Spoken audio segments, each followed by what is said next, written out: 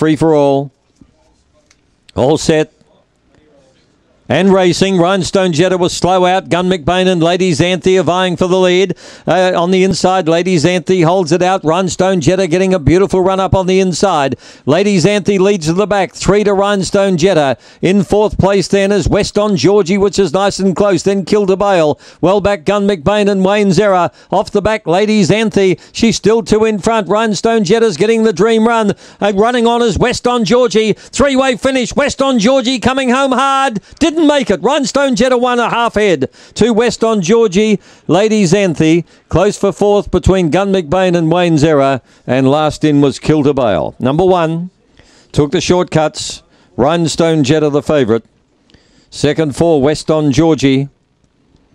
Third to number 2 Lady Xanthi, and for fourth number 6 Wayne Zera. 29.92, 440, 16.98. Home in 12.94.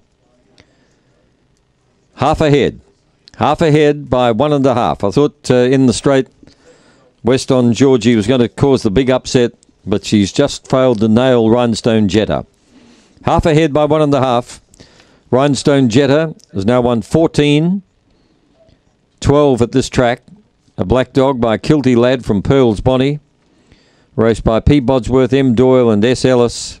Trained by Martin Doyle. September 13, the whelping date.